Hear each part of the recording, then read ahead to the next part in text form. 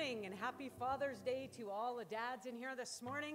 It's wonderful to take a day to celebrate the dads. We have an awesome number of fathers in this house. There's many here who are spiritual fathers as well. And we know that we serve the Almighty Father. I know there's many that don't have a dad, or for Father's Day, it's a sad day because they don't have a dad, but we do have the best dad, our Heavenly Father. And so we want to rejoice in that this morning and give praise to Him. Why don't you stand with me? We're going to open our service by singing, Christ Be Magnified. For creation suddenly articulate, with 1,000 tongues to lift one cry, then from north to south and east to west, we'd hear Christ be magnified. Were the whole earth echoing His eminence, His name would burst from sea and sky, from rivers to the mountain tops, we'd hear Christ be magnified. Oh, Christ be magnified. Let His praise arise. Christ be magnified in me. Oh, Christ be magnified from the altar of my life. Christ be magnified in me. When every creature finds its inmost melody, and every human heart its native cry, then in one enraptured hymn of praise we'll sing, Christ be magnified. Oh, Christ be magnified. Let His praise arise. Christ be magnified in me. Oh, Christ be magnified from the altar of my life. Christ be magnified in me. Oh, Christ be magnified. Let His praise arise. Christ be magnified in me. Oh, Christ be magnified from the altar of my life. Christ be magnified in me.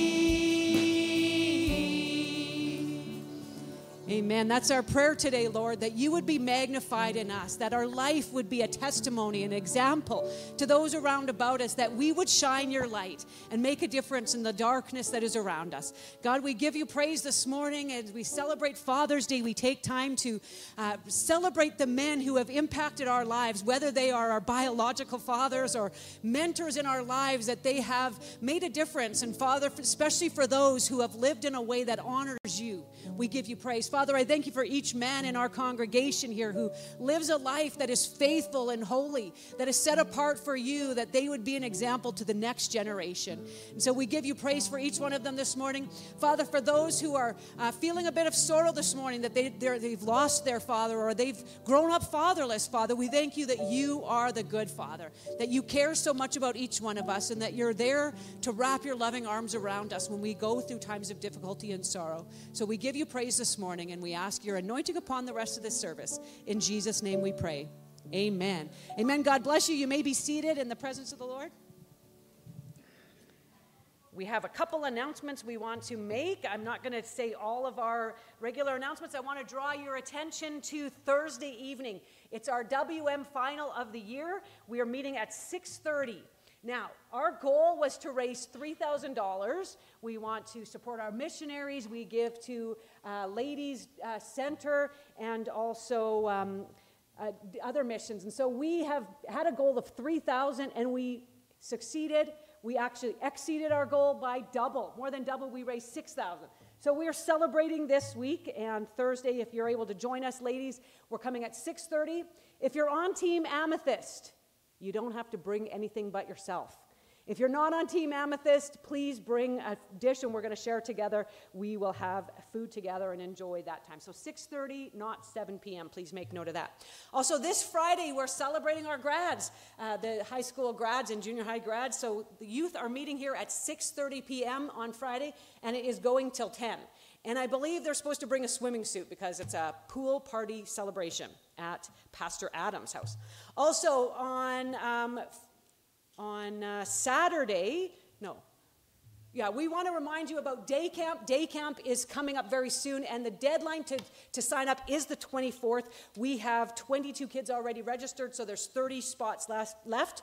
Please make sure that you get those in as well. You can get one of the forms at the back or sign in online. At this time, we're going to call our ushers forward for your offerings. I just want to make note that as it is Father's Day, every man who's here today will leave here with a little packet of mints with our church logo on it to let you be reminded how much we care and appreciate our fathers. All right, I'm going to ask Brother Mel if you would open in prayer this morning.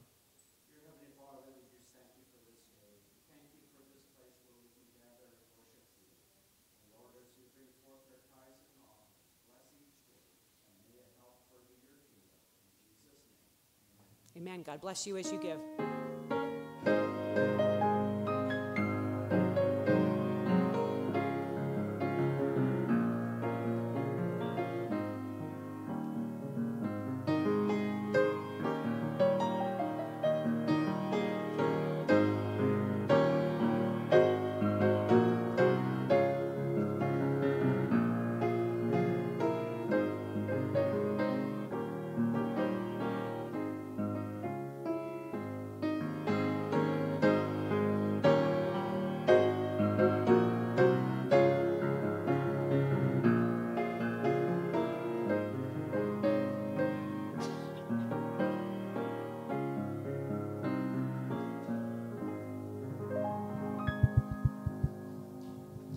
Good morning, everybody. Today I just wanted to start this service with Open the Eyes of My Heart, Lord. I just think it's a great song to get into the posture of worship, to get in the posture of hearing the word. And so I just ask that as we sing it, you would take these few moments to get in the mind space of worshiping, preparing your heart, preparing the eyes of your heart for worship, to hear his word, and not only to hear it, but to be ready to apply it. So I invite you to stand and sing with me. Open the eyes of my heart, Lord. Open the eyes of my heart. I want to see you. I want to see you. Open the eyes of my heart, Lord. Open the eyes of my heart. I want to see you. I want to see you. See you high and lifted up, shining in the light of your glory. Pour out your power and love as we sing, holy, holy, holy. The eyes of my heart, Lord. Open the eyes of my heart. I want to see you. I want to see you. Open the eyes of my heart, Lord. Open the eyes of my heart. Well, I want to see you. I want to see you. To see you high and lifted up, We're shining in the light of your glory. Pour out your power and love as we sing, holy, holy, holy. Holy, holy, holy. Holy, holy, holy. Holy, holy, holy. I want to see you. Holy, holy, holy. Holy, holy, holy. Holy, holy, holy. I want to see you.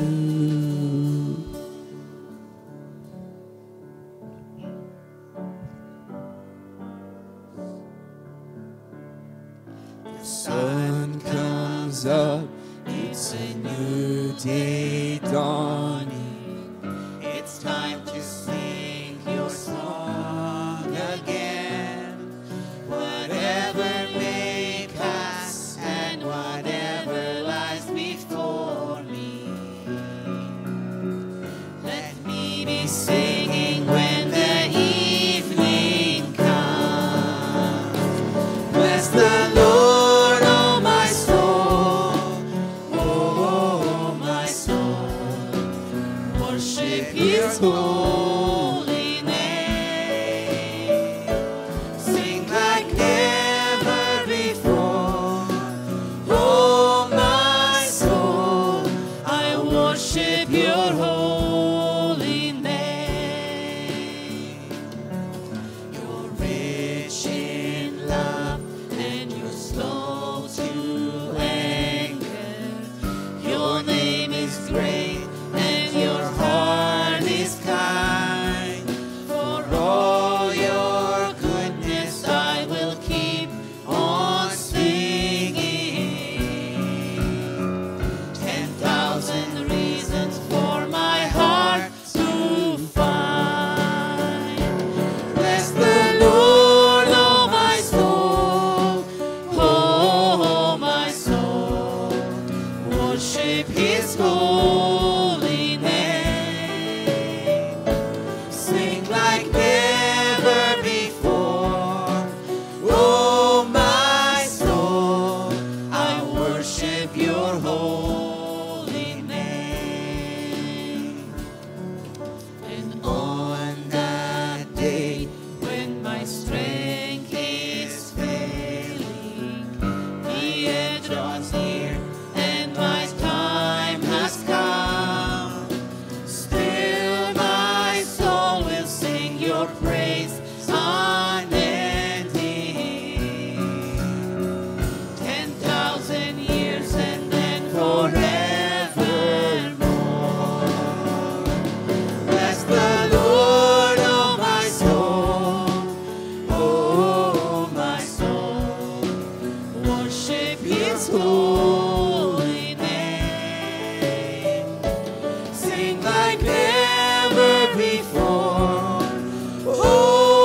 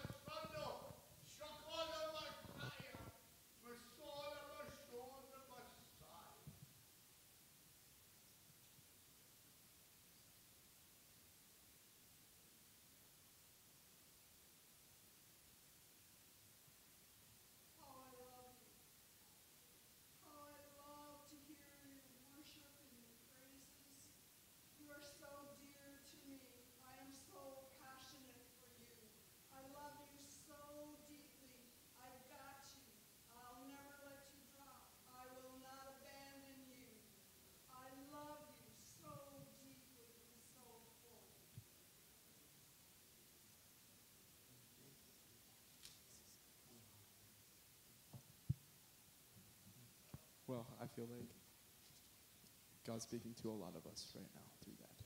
If anybody's confused as to what that was a demonstration of the gift of tongues and interpretation. It's a way that God miraculously edifies the church through the gift of tongues and then an interpretation. So praise God for that.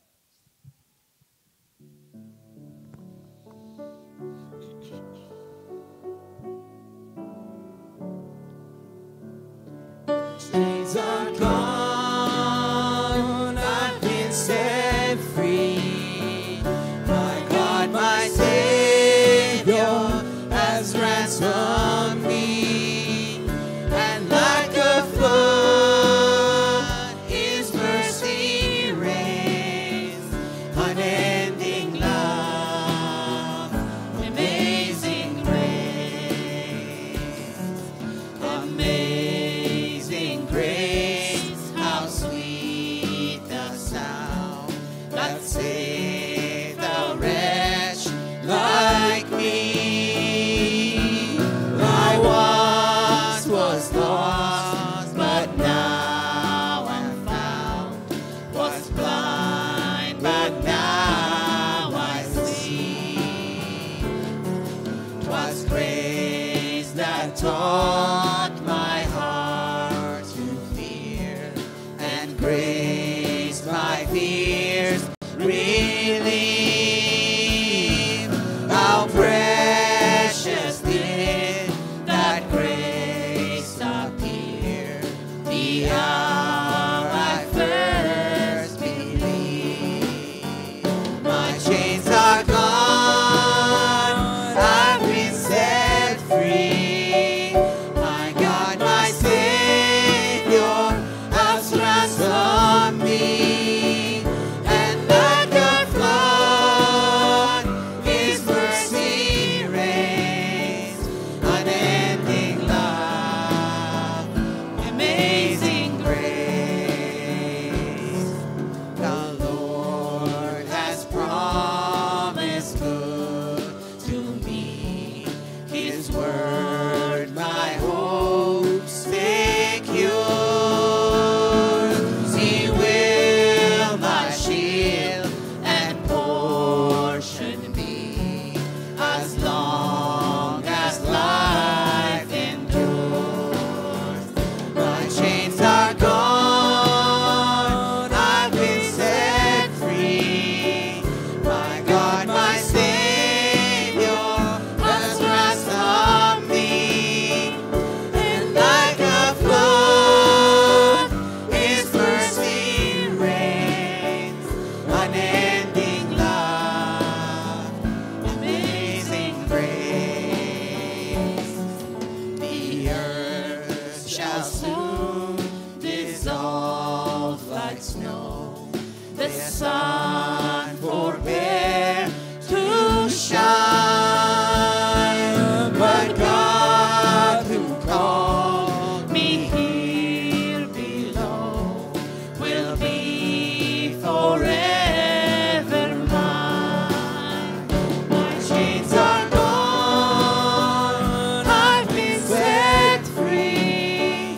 My God, my Savior has ransomed me. And like a flood, His mercy reigns. Unending love, amazing grace. Unending love, amazing grace.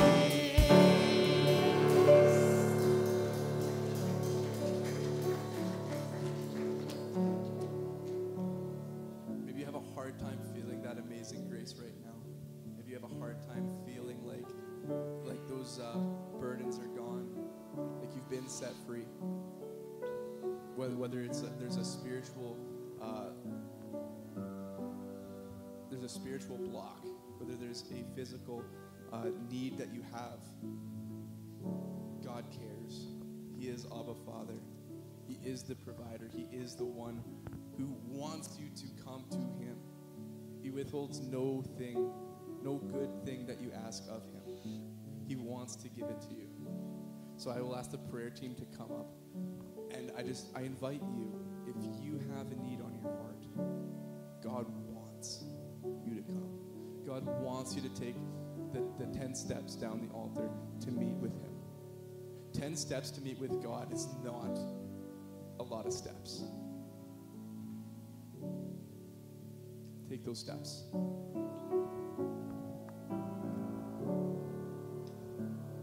There is a song, I know it well, a melody that never fails. On mountains high, in valleys low, my soul will rest, my confidence in you alone. Hope has a name, his name is Jesus. My Savior's cross has set the sinner free. Hope has a name, his name is Jesus. Oh, Christ be praised, I have victory. There is a light, salvation's flame, Christ undefeated, tremble the grave. See now the cross be lifted high. The light has come, the light has won. Behold the Christ. Hope has a name, his name is Jesus. My Savior's cross has set the sinner free. Hope has a name, his name is Jesus. Oh, Christ be praised, I have victory. There'll be a day, my hope complete. Now home in glory, your face I see. My pain no more, my fear will cease. I bow my life, I fix my eyes on Christ my King. I bow my life, I fix my eyes on Christ my King. Hope has a name, his name is Jesus. My Savior's cross has set the sinner free. Hope has a name, his name is Jesus. Oh, Christ be praised, I have victory. Oh, Christ be praised, I have victory.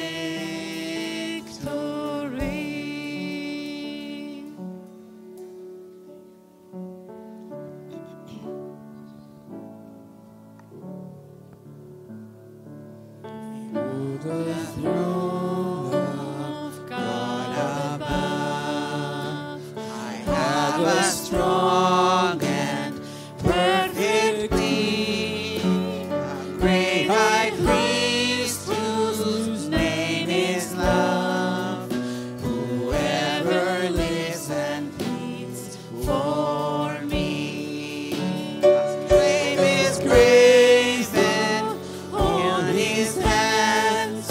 My name is written on his heart. I know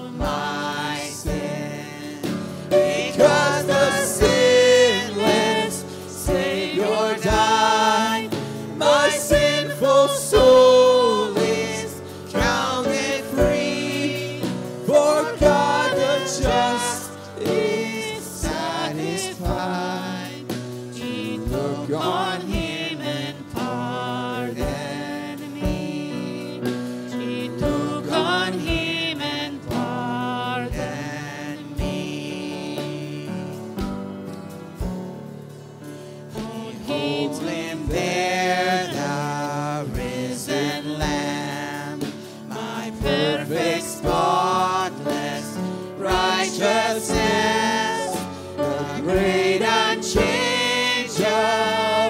I am, the King of glory and of grace. With himself I cannot die, my soul is purchased with his blood, my life is hid with Christ on high, my Christ, my Savior and my God, my Christ, my Savior and my God.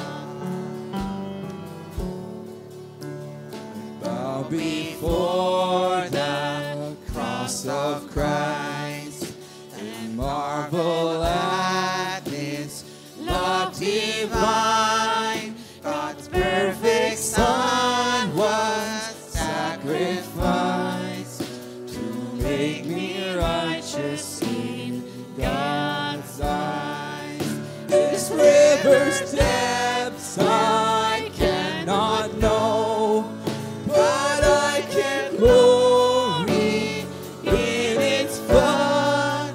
The Lord Most High is bowed down low and poured on me his glorious love, and poured on me his glorious love.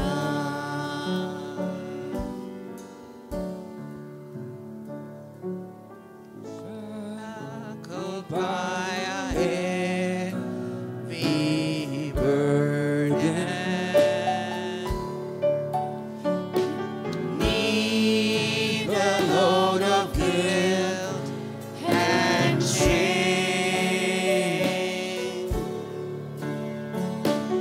and the hand of Jesus touched me. And now I am no longer the same. He touched me. Oh, he touched me. And oh, the joy that floods my soul. Something happened, and now I know he touched me and made me whole. Since I met his blessed Savior, since he cleansed and made me whole, I will never cease to praise him. I shout in while eternity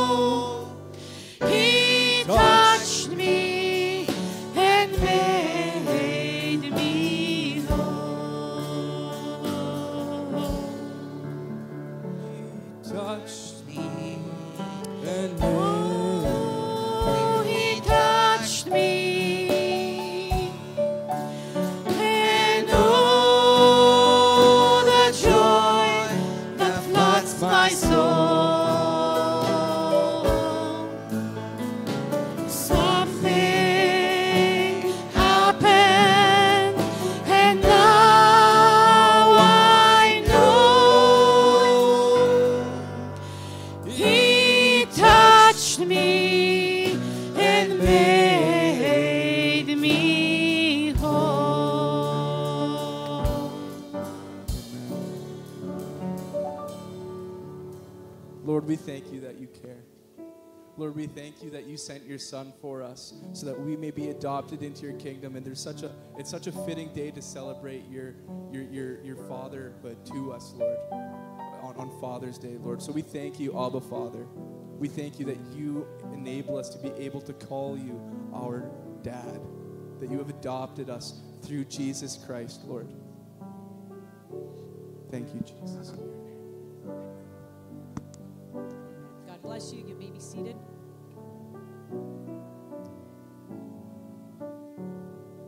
Well, if you looked at the sign outside, you saw Pastor Jonathan was supposed to be preaching again today. And he is actually in surgery right now. So we're going to take a moment to, yes, we praise the Lord for that. And we want to also take a moment to pray over him as he's in surgery and for a few other needs. I understand Andy and Faye's grandson was taken into emergency surgery yesterday for appendix burst. And so we want to hold him up. He's 5 years old, Malachi, and also continue to pray for our Pastor Feller and Jim that are dealing with cancer and different issues. So let's just take a moment to pray over these needs this morning. Father, we give you praise that you are a faithful God. You are almighty. You are the great physician. And Father, we know that there's no need that is too big for you. There's no difficulty that is too hard, no trial that is too deep. And Father, it doesn't matter the situations that we go through. We know you are able to use them for our good and for your glory. And so we thank you right now that Pastor Jonathan has waited 10 days to get into surgery, that you have a purpose and plan in that, and that you are working in him. And I just pray your hand would be upon the doctors right now as they perform this operation, and that he would come through with collarbone in place and that he would heal very quickly. We pray also for little Malachi as he had his appendix rupture yesterday and had surgery, and things seem to be going well. We just ask that you would continue to bring restoration and healing to his body. We pray that you would continue to bless the doctors as they work through the situation in his life, and that he would come through it feeling fine and healthy and able to run and move again. And Father, we pray for Pastor Feller as he continues the chemo treatment. We pray for Jim, the same situation. Father, we know that you are bigger than cancer. You are bigger than any needs that we have. And so, Father, for those that have cancer, for those that are struggling, and when it seems like there is no hope even, Father, we know that you are the hope. You are the answer. And Father, if you choose to heal us here, we give you praise. And if you choose that you would take us home and heal us for eternity, we give you praise. We ask that your will would be accomplished in our lives for your glory. In Jesus' precious name we pray. Amen. Amen. Well, Faith was supposed to be preaching with Pastor Jonathan for Father's Day, but a young Kienzler pastor has stepped up in place of Pastor Jonathan, and so the two of them are coming to speak. This is Faith's first time ever preaching. Faith's first time ever preaching here, and I know she's a little nervous. I said, don't worry, we're all family. And then she practiced to Jonathan and I yesterday, and she was so nervous. I was like, I can't help you there. You should just be relaxed with us. So anyway, they're going to do a great job. Well, we want to wish you a very happy Father's Day. It's a privilege for Faith and me to be sharing together today as we celebrate Father's Day. I just want to start by telling you a few Father's Day jokes. So first, I'm wondering, when does a joke become a dad joke? When it becomes a parent's. And where does a dad keep all his jokes? In a database. Well, now I'll turn it over to Faith. So in our Wonder of the Word sermon series, we have just concluded Exodus, and now we're turning to 2 Corinthians. So you may notice some common themes. And now we're looking at chapters 1 to 5 of 2 Corinthians. So Paul's purpose in writing this letter was to defend his ministry. It includes an explanation of the gospel, and which he preaches and lives out. The context of this letter is one in which Paul and his audience are suffering. In 2 Corinthians, there are more about suffering than anywhere else. The Corinthian church is experiencing suffering partly because of division caused by the false leaders, partly because of this fallen world, and because of persecution they were facing. Similar to most of us, the Corinthians didn't want to suffer. The false teachers were trying to discredit Paul's ministry based on things that he has suffered. They were asking if he is really experiencing the blessings of God concerning what he is going through, and should he be trusted as a true apostle. So Paul starts off by acknowledging the suffering, but highlighting that this has been God's design and he has a purpose in it. 2 Corinthians 1, 3-7 says, "Blessed be the God and Father of our Lord Jesus Christ, the Father of mercies and God of all comfort, who comforts us in all affliction, so that we may be able to comfort those who are in any affliction with the comfort with which we ourselves are comforted by God. For as we share abundantly in Christ's suffering, so through Christ we share abundantly in comfort too. If we are afflicted, it is for your comfort and salvation. And if we are comforted, it is for your comfort, which you experience when you patiently endure the same sufferings we suffer. Our hope for you is unshaken, for we know that as you share in our suffering, you will also share in our comfort. The Christian's life is now defined as one in Christ. Since we follow him, we will share in both his sufferings and his glory.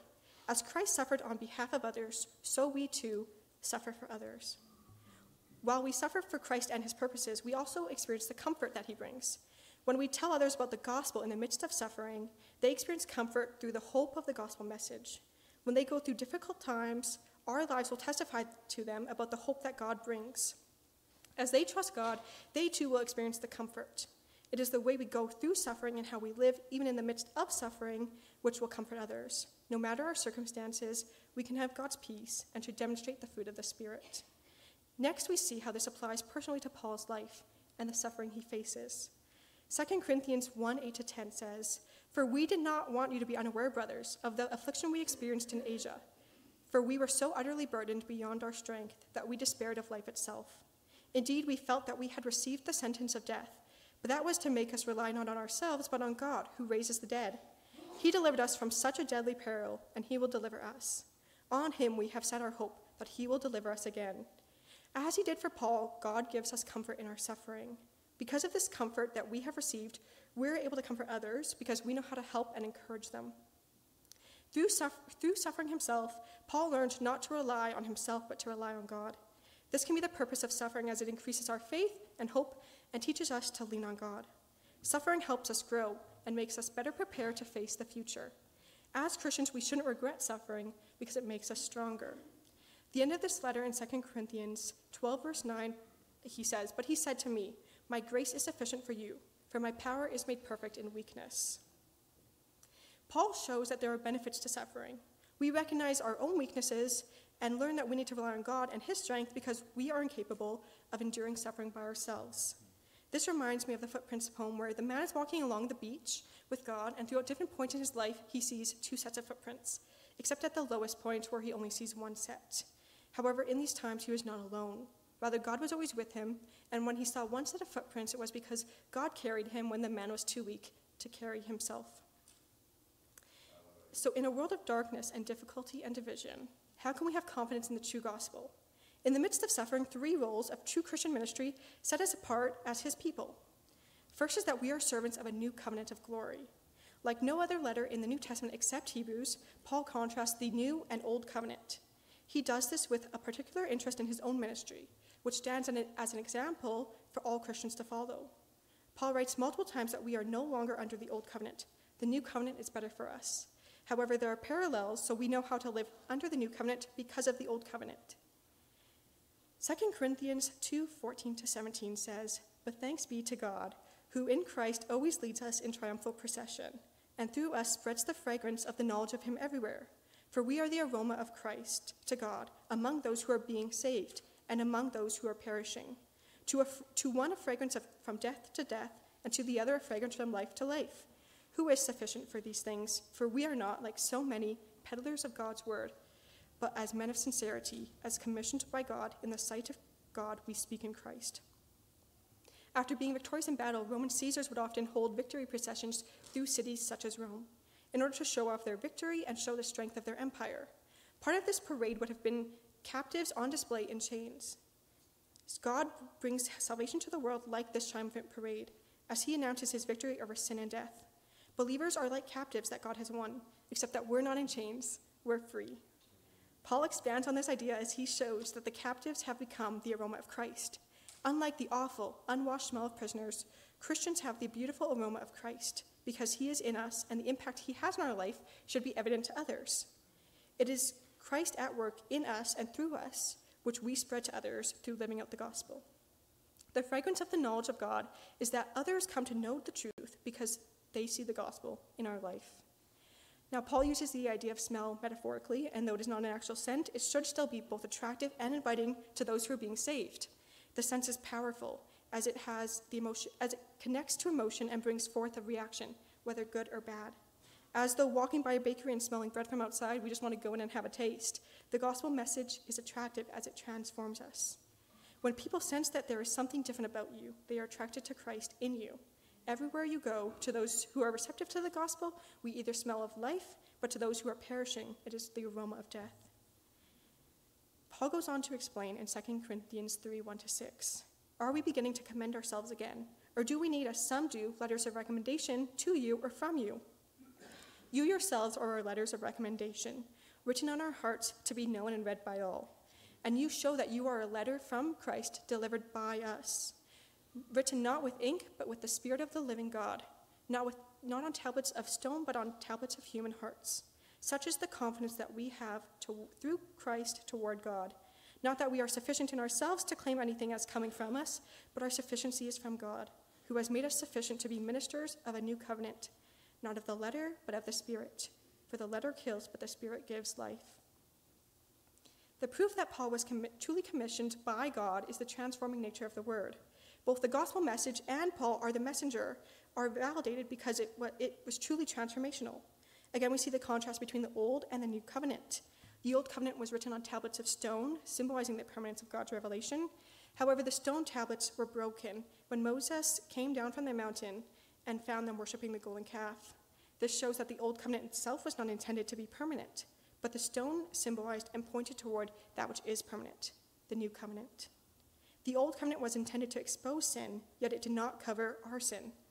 Under the old covenant, the penalty for breaking the law was death, and so we recognize our need for salvation, but that the law cannot bring it. This is where the new covenant comes in. As it deals with sin permanently, the Spirit writes his law on our hearts when we believe the gospel proclaimed to us. Jeremiah 31:33 says, "For this is the covenant that I will make with the house of Israel. After those days, declares the Lord. I will put my law within them, and I will write it on their hearts, and I will be their God, and they shall be my people." The covenant is now relational. Instead of being written on stone, it is written on their hearts and in their lives. As Moses, the messenger, had to carry the message, now the message and the messenger come together. We are the message because it is seen through our lives in both our words and deeds. Now, returning to 2 Corinthians 3, verse 2, Paul says that they are letters of recommendation. The gospel has had a transforming impact on them. They used to be sinners, but now they have turned to God and live righteously. This confirms Paul's ministry, as he spoke the message about the gospel, which had an impact. Their transformed lives were evidence that it was the Spirit at work through Paul, and that he was fulfilling God's purposes. Paul then brings up the issue of glory, which is the outward manifestation of God's character. He compares the glory of the old and the new. 2 Corinthians 3, 7-8 says, "Now if the ministry of death, carved in letters on stone, came with such glory that the Israelites could not gaze at Moses' face because of its glory, which was being brought to an end, will not the ministry of the Spirit have even more glory? The old covenant was temporary, lasting only until the coming of Christ. The glory given to Moses was also temporary, as both the glory of the tent and Moses' face were fading. When Moses came out of God's presence, his face was shining, and the Israelites were afraid. We heard about this last week, that the glory upon Moses' face reminded people of the wrath of God. It put fear into their minds. They were afraid of God because they knew they deserved punishment.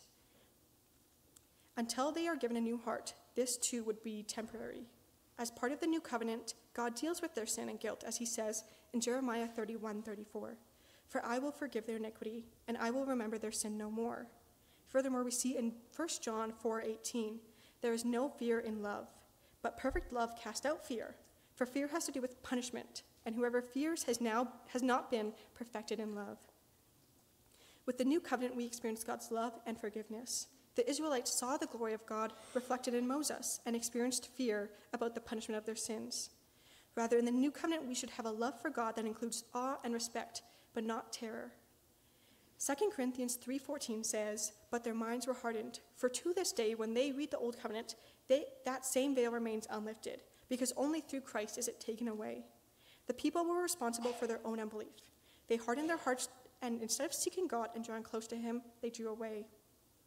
They distanced themselves from God out of fear. And while fear can be an incentive not to sin, the only way to be like God is to spend time with him.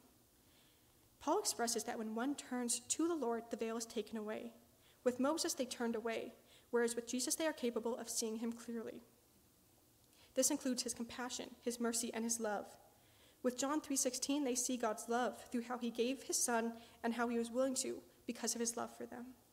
2 Corinthians 5:21 says, "For our sake he made him to be sin who knew no sin, so that in him we might become the righteousness of God." He not only set us free from sin, but made us righteous. How are we made righteous? Well, our memory verse tells us that it is through the Spirit, which has been given to us. Our memory verse is 2 Corinthians 3:18. Let's say this memory verse all together. And we all, with unveiled face, beholding the glory of the Lord, are being transformed into the same image from one degree of glory to another. For this comes from the Lord, who is the Spirit. So God has given us life, and this results in several things. First is that this with unveiled face refers to there is nothing separating us, but there is nothing between us and God. We can talk to God anytime. There is no separation, no obstacle, and no distance. We have been forgiven of our sin, which in the Old Testament would have stopped us from being able to experience God's presence. Secondly is that we behold the glory of the Lamb. This refers to ongoing communion with him. We can meditate on his presence, and we're just able to be with him. The glory of the Lord is imprinted on us, and so it's reflected from us as we spend time in God's presence. Yet this was temporary. Similarly to how Moses was in the presence of God, and God's glory was physically seen and reflected on his face, yet this was temporary. We can always spend time with God, and as we do so, it is evident to others. We reflect him to others, which leads to the next part, that we are being transformed into the same image, into the image of Christ. We have the same purpose and are conformed into the character that Christ has. Our transformation is not our doing, but the Spirit at work in our hearts. So as servants of the new covenant in Christ, we have his character. Paul lets us know that our character should be in contrast to the world. So the first characteristic is that we are servants of a new covenant in glory. And the second is that we are sharers of a new creation in Christ. So Christ has not only brought us forgiveness of sins, he has brought about a whole new creation to a new order of life. In 2 Corinthians 5:17, we see Paul say, "Therefore, if anyone is in Christ, he is a new creation. The old has passed away. Behold, the new has come." Now, this is a very common verse. You guys have probably all heard it before. But it's important to note here that even as the first creation was a process in Genesis, the new creation with Christ is also a process.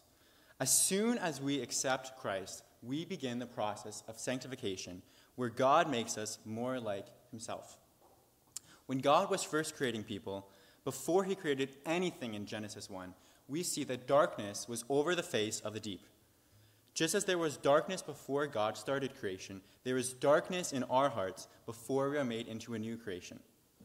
Paul makes clear that Satan has veiled believers' eyes from being able to see the light. In 2 Corinthians 4, verse 3-4, it says, "And even if our gospel is veiled, it is veiled to those who are perishing. In their case, the God of this world, Satan, has blinded the minds of the unbelievers, to keep them from seeing the light of the gospel of the glory of Christ, who is the image of God." So God first created light in Genesis, saying, "Let there be light." And the fact that it was created first just shows its importance. And in the next coming verses, he says in verse 6, "For God, who said, 'Let light shine out of darkness,' has shone in our hearts to give the light of the knowledge of the glory of God in the face of Jesus Christ." We are changed by his light, and it takes away the darkness that was in our hearts. Along with the veil of darkness being removed, death has also been overcome. While death remains an enemy of humanity, it no longer rules over God's people. We've been delivered from fear of death, and now death has become a gateway to glory for God's people. While resurrection was thought to belong to the end of history, Christ's resurrection has inaugurated new life for those who receive him. Paul talks about the life that we have now. That is, his light within us. He continues to develop this idea in the next verse 7, saying, "But we have this treasure in jars of clay, to show that the surpassing power belongs to God and not us." Now, jars of clay were probably the most common way to store things in the ancient world. People put all kinds of things in them, from oil to water to waste, and even treasure, as you see in this verse. Yes, treasure. People would sometimes hide their treasure in jars of clay, because where would you think to look? You wouldn't think to look where the oil is stored, right? You would think to look in another place, but they would hide it in jars of clay. So how are we like jars of clay that have this treasure inside? Well, for one, clay is molded into jars just as God has molded us. And two, when people look at us from the outside, they may not see anything different in us, but new life has begun. The treasure is that the Holy Spirit gives us life and is in us. The reason why God chooses to do this is to make plain that it's his work and not ours. He gets the praise and the attention, not us. Now, what does having this treasure in us look like? In verses 8 and 9 of chapter 4, it says, "We are afflicted in every way, but not crushed, perplexed, but not driven to despair, persecuted, but not forsaken, struck down, but not destroyed." Now, while these may be difficult times, God is clearly at work in us.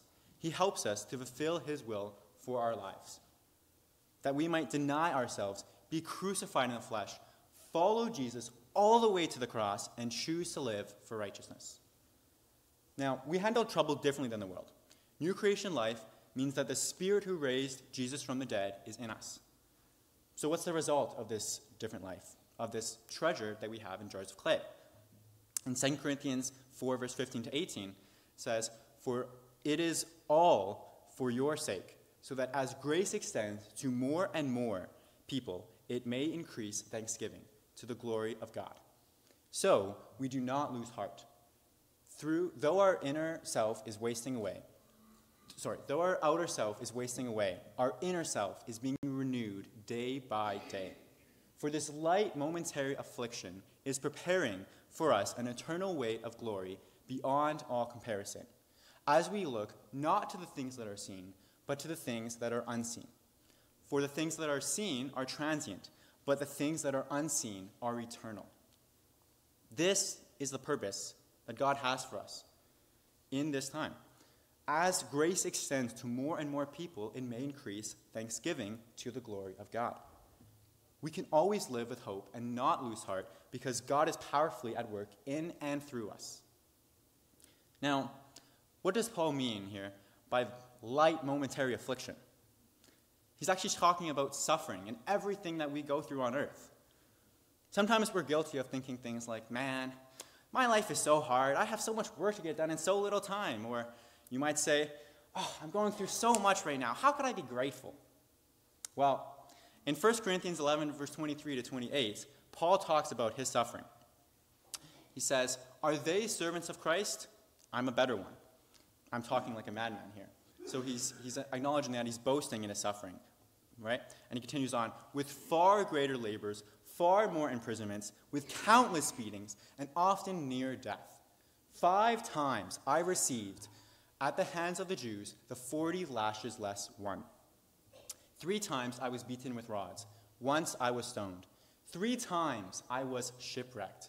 A day and night I was adrift at sea.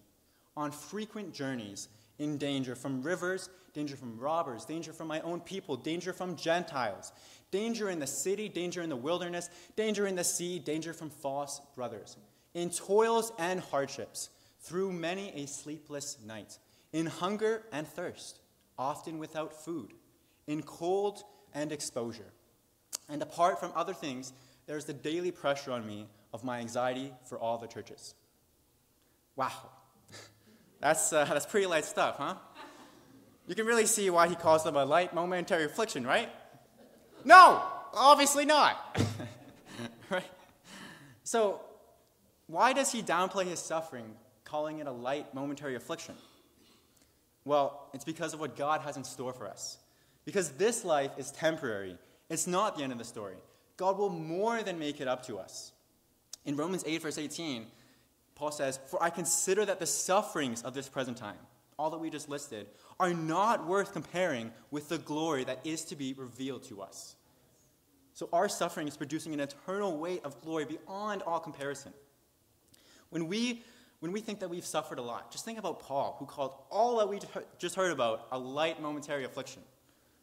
Now, we can also look at how Joseph was caused by God to forget all his years of suffering, slavery, and imprisonment because of the great blessing he received afterward, naming his firstborn Manasseh, which means to forget. In verse 18, Paul talks about the unseen, which is eternal. So, what is this unseen that we keep our eyes on? Well, it is the work of his Spirit in and through us, as we receive as a result of Christ's redemptive work. With this talk about the Spirit being in us, you might be thinking, what about our body, which is compared to a jar of clay? It's so fragile, right? The answer to this question can be found in 2 Corinthians 5, verse 1-5.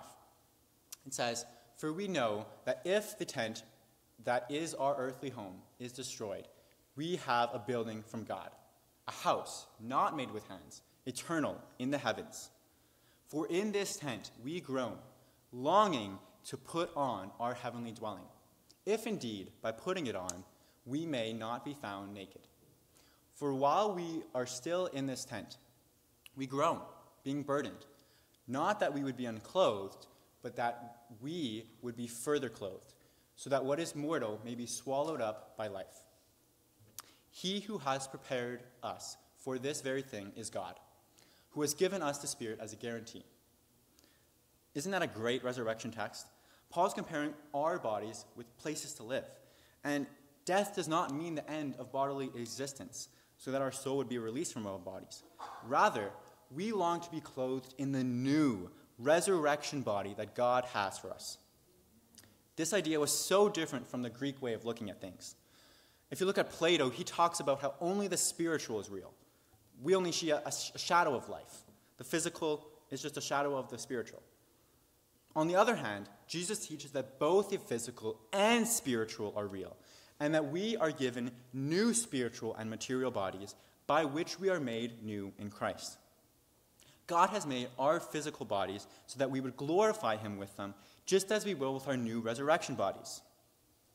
In 1 Corinthians 15, verse 42-44, Paul talks about how our physical bodies are being compared to a seed.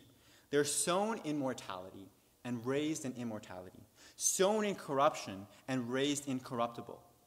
He has made our bodies for his purpose and his glory. Another imagery that Paul gives in our text is that our bodies can be paired with a temporary tent, like we just read about. Just as our current bodies are temporary, and we will die on this earth, so is a tent. However, this shows how great heaven is. We will be given new permanent bodies, like the permanent dwelling, signifying God's purpose for us to be with him forever.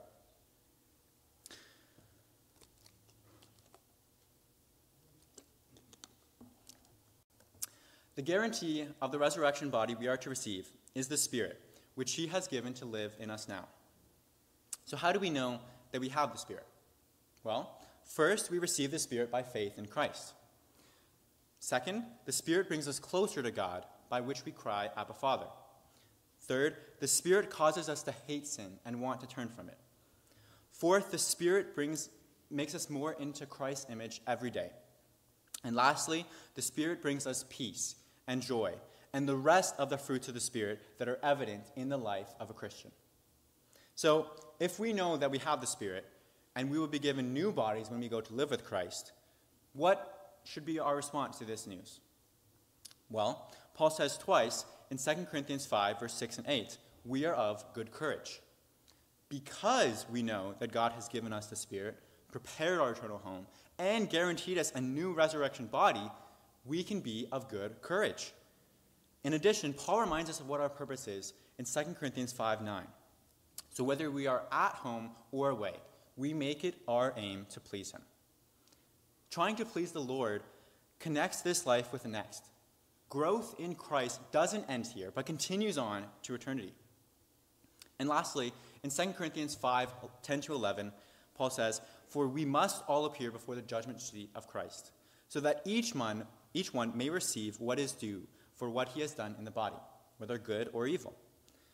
Therefore, knowing the fear of the Lord, we persuade others." Now, this judgment seat of Christ is not something to be feared for us. As Christians, the judgment seat is about salvation. The judgment seat is not about salvation. This has already been won and given to us as Christians. This is about reward and receiving the glory that God promises to us. But we live in the fear of the Lord.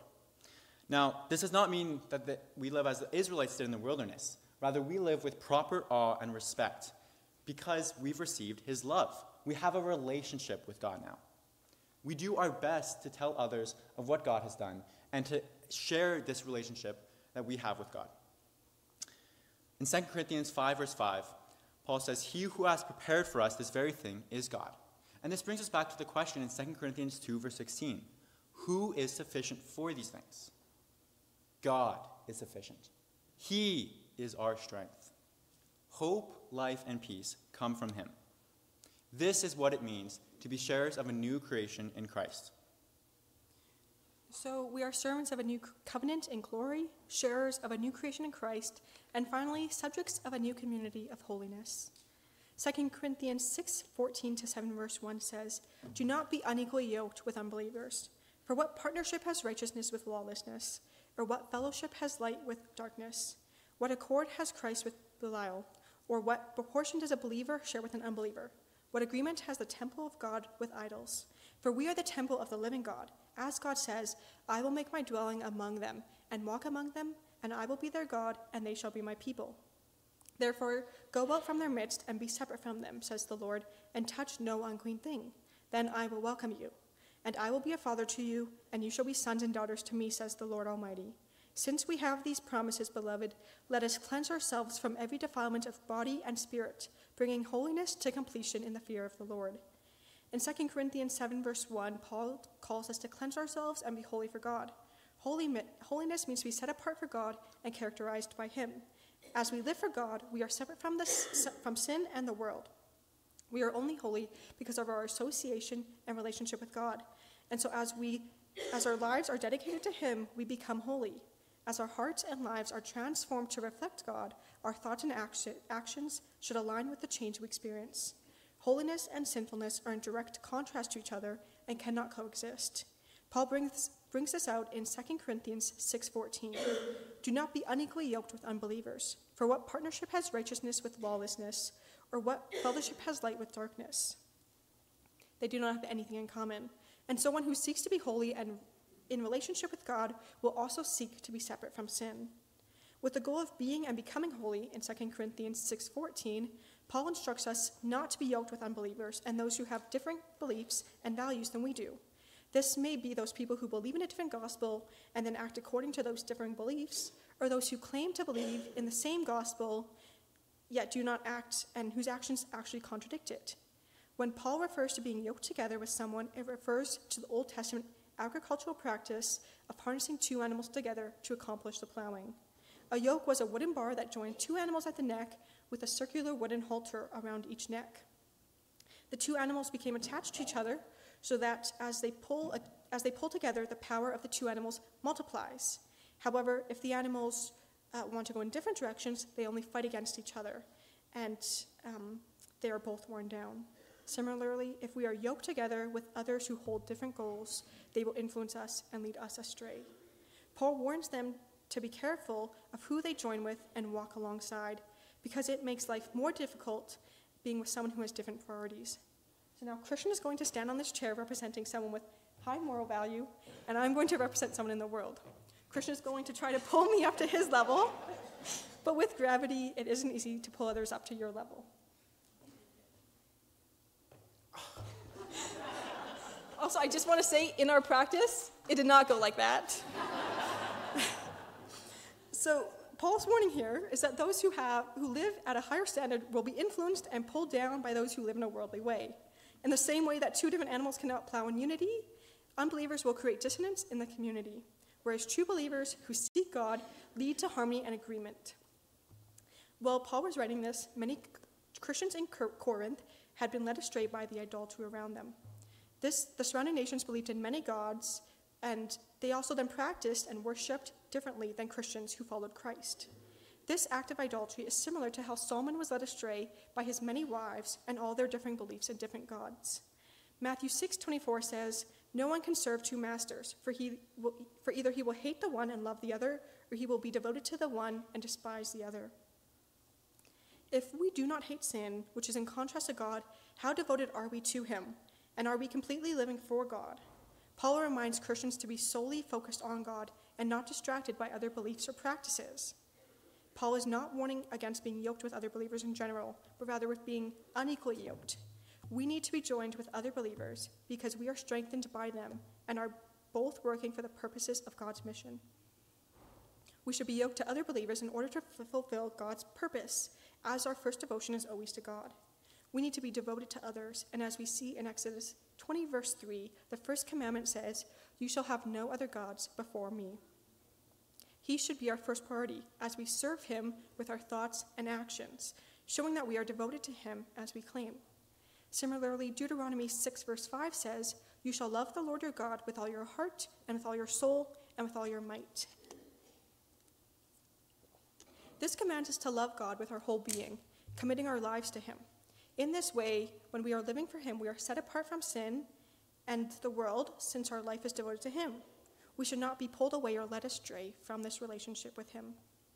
And we need to recognize the importance it holds in our life, and rather we should cling to God also, recognizing our need for him and appreciating the intimate relationship that he allows us to have with him. We've looked at being yoked with others, being devoted to God, and now we see another strong bond, which is the image of family. 2 Corinthians 6, verse 18 says, "And I will be a father to you, and you shall be sons and daughters to me, says the Lord Almighty." A child learns from their father and represents him. Now, for my family, I know that Christian looks a lot like my dad, and I have a similar sense of humor to him, so we laugh at the same jokes. We naturally are like our parents and have similarities to them. It should be the same way with our Heavenly Father. As his children, we should strive for holiness, since our Heavenly Father is holy. Furthermore, we are able to be in this close relationship with him, and it should define us. As we are set apart for God, we should be known for representing him, and we should be known for representing him and the character of God. As was mentioned in last week's sermon, people become like the gods they serve.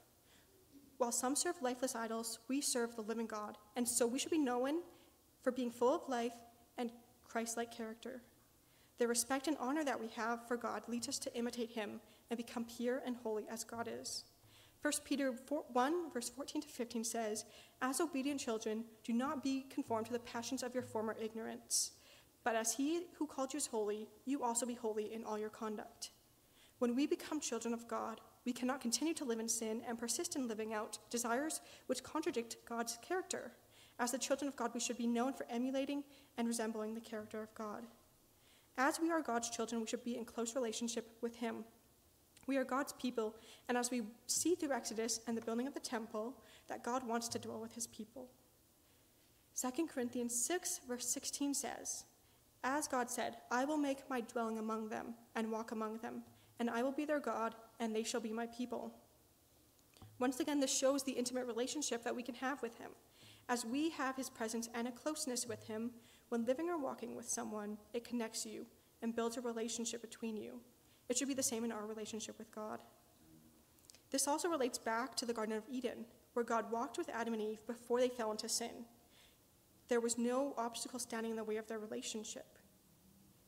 However, when Jesus died and took our sin, we were once again able to walk in this unrestricted way with him. He wants us to be fully committed to him, and so as we devote more and more of our life to God, our relationship with him will grow. This verse continues that he will be our God, and so we will be his people. This again shows the importance of placing God in the proper position in our life and giving him the honor he deserves. We need to act as his people, representing him and living as he commands. At Pentecost, God gave us his Spirit, and we became the church, his temple. Whereas in the Old Testament, God's presence dwelt in the physical temple, and the people had limited access, now God dwells with each person. As 2 Corinthians 6:16 says, for we are the temple of the living God. The significance of this is that God dwells with us individually. Each person has his presence all the time. This is so awesome that we can always go to God because he is always with us and there are no restrictions. It is no longer the building that makes up the church or contains God's presence, but the people. As the dwelling place of God, it is more important that the church has nothing to do with idols, wickedness, or dishonesty. Individuals within the church need to be completely loyal to God and separate from sin, since God's presence is with them and God is separate from sin. This whole passage is about living as a community, not as an individual or couple. Often this passage has been used in reference to marriage and to show the importance of marrying someone who is also Christian so that you are not strongly influenced by an unbeliever. While this can be applied in this situation, the context of this is to the community, ensuring that they are not influenced by false teachings. The church body as a whole needs to remain pure and focused on Christ and not be influenced by outside or wrong beliefs. The church should be different from the culture around us. We have been transformed and live for Christ, and this should influence our whole life so that we stand apart from the world. Not only are believers to be set apart from sin and therefore the world, but we should also be joined in community with fellow Christians to fulfill his ministry. However, since the church should not be living with and according to false beliefs, that brings up the question of how should we interact and treat unbelievers. In 2 Timothy 2, Paul notes the general aspects of a Christian leader, and in 2:25 says, correcting his opponents with gentleness. God may perhaps grant them repentance, leading to a knowledge of the truth. When dealing with others, we need to treat others with gentleness and kindness, living as an example of the truth, so that our lives may be evidence to God's character. Titus 2:7-8 says, to show yourselves in all respects to be a model of good works, and in your teaching, show integrity, dignity, and sound speech that cannot be condemned, so that an opponent may be put to shame, having nothing evil to say about us. When interacting with unbelievers and those who disagree about our beliefs, we need to act as a good example with integrity. We should not stoop to their level or be persuaded to act as they have. Since we are set apart, we need to treat them with love as God has commanded us. However, we still need to bring correction as we act in truth and love. If the church community as a whole seeks God and a greater holiness for themselves, this will result in a couple things. The first is that it will lead to a higher level of respect and reverence for God. The second thing is that as we come together to glorify God, we will have increased affection and joy with other people who are part of the community.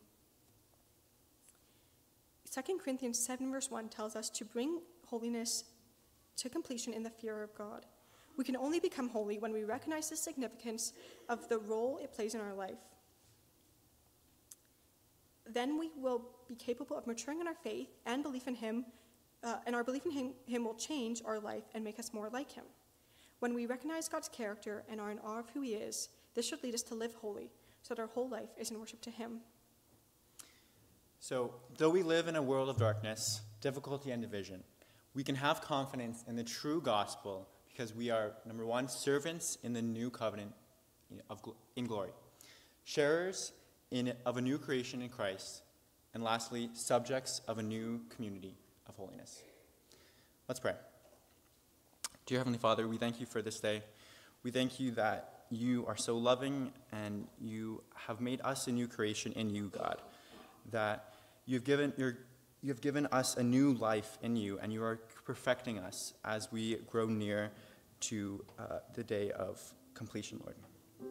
And Lord, we pray that as we go out today, we would be able to share this relationship that we have with you, God, and just encourage other believers as we try to be equally yoked with them, Lord. And we thank you for everything that you do in our lives, and we pray that your Spirit will continue to guide us as we go. In your name we pray. Amen.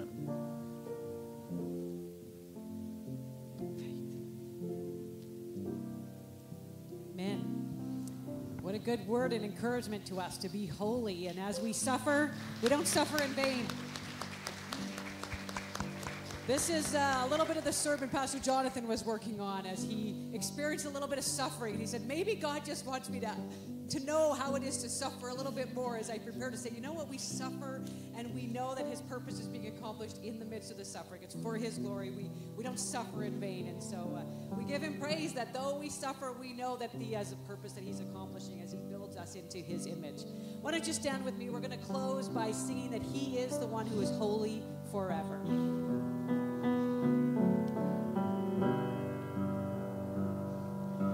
1,000 generations falling down in worship to sing the song of ages to the Lamb. And all who've gone before us and all who will believe will sing the song of ages to the Lamb.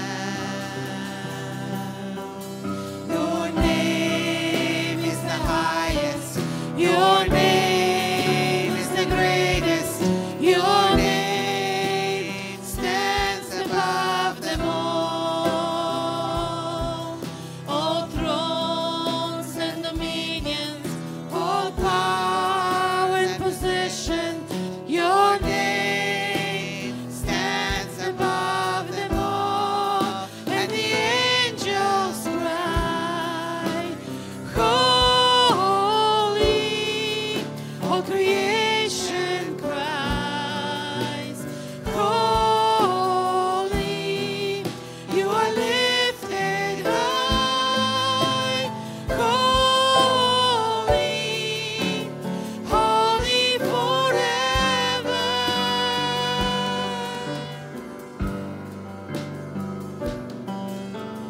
If you've been forgiven, and if you've been redeemed,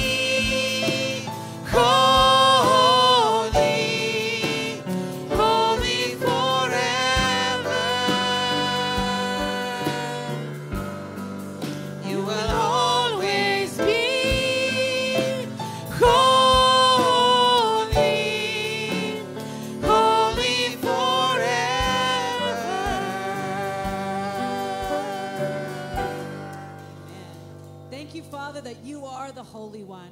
God, we give you the glory that even though we go through suffering, we know you're making us into a new creation.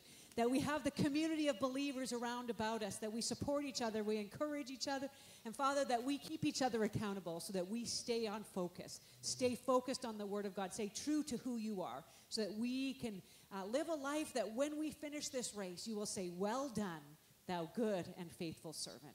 Lord, I pray that you would continue to instill within each one of us that desire to please you, to walk in your way, that you would continue to call us back to yourself when we do things that are wrong, and that you will continue to work on our hearts and lives. We give you praise. We ask that you would bless each father who's here today, and that you would be calling each man to be faithful and holy. In your precious name we pray. Amen. God bless you. Happy Father's Day. Have a great week.